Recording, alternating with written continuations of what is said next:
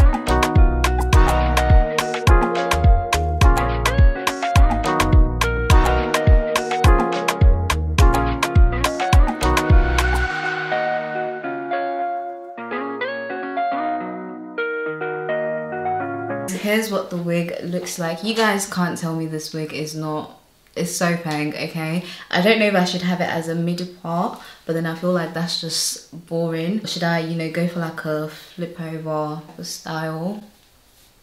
And guys, I haven't done anything to this wig aside from just install the wig. I plucked the hairline just a bit, by the way, just because I felt like it was way too dense at the front and it didn't come with, you know, a natural hairline, so I had to go in and just pluck just a little bit. I feel like this looks a lot better. So when it comes to shedding, I've not really experienced any shedding. The only shedding I got from the hair was when I cut the lace on the sides, and obviously when I plucked the hairline as well. But aside from that, no shedding. So I'm just gonna go ahead and show you how the hair looks when you apply some water to it, or when you wash it.